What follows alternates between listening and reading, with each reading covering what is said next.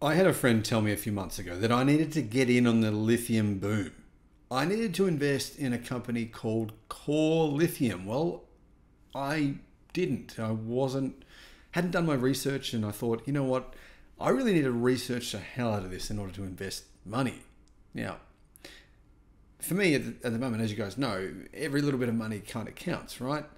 So anyway, I did invest, and since then, the stock price of Core Lithium has collapsed by nearly 85%. There is a reason for this collapse. In fact, many lithium miners, lithium companies that are publicly listed on stock exchanges are going into free fall. Hello, my friends. Welcome to the channel. I'm Sam Evans. You're watching the Electric Viking. Great to see you.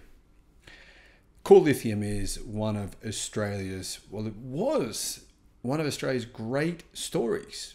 This new mining company comes along and is doing amazing things, and everyone jumps on board. And while the stock price hit a high of around $1.40 during the past 12 months, it was at a high of $1.20. It's now since fallen down to 20 cents. So yeah, about an 85% reduction in value. Now, there is a reason for this happening, and it's happening all across the industry. It's not just Core Lithium. Core Lithium has posted a $170 million loss for the last quarter, and resignations are coming. The CEO has stepped down. Numerous high officers in the company have left. And Core Lithium actually halted production at their main lithium site in January. Now, they have a lithium mine near Darwin, and they have projects in development in the Territory and South Australia. So they have various mines in development in Australia, but their main mine, they've just halted production. The reason for this, the price of lithium has fallen by more than 80% over the past year. Now, mining near Darwin was halted in January as the price of lithium collapsed. This is, well, it's a good thing for us. Getting electric cars, the cost to manufacture an EV has come down massively. It's great for Tesla, it's great for BYD.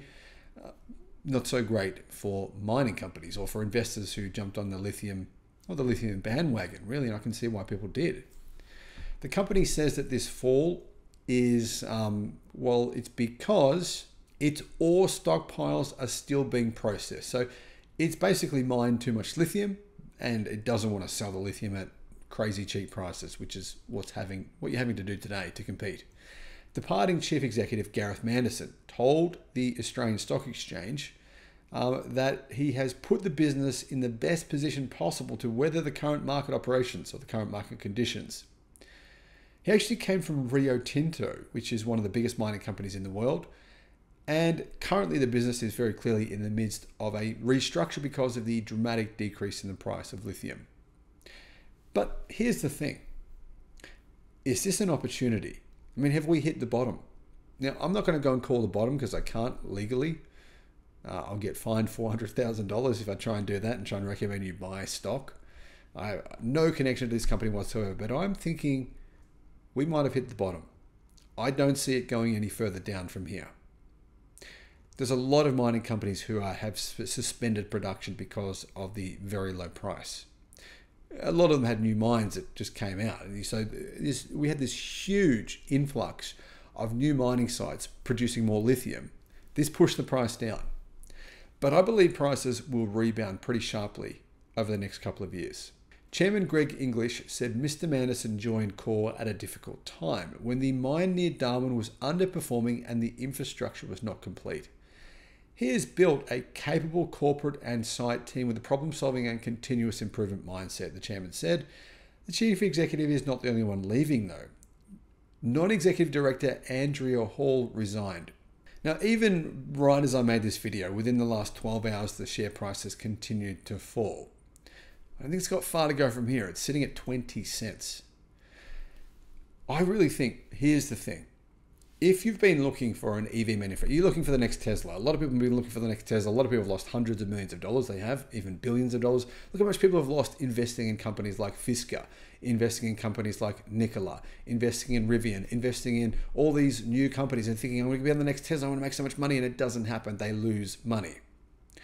Well, What are your thoughts? Is now the time to invest in lithium? Have we hit the bottom? What do you guys think? Let me know in the comments. Thank you for watching.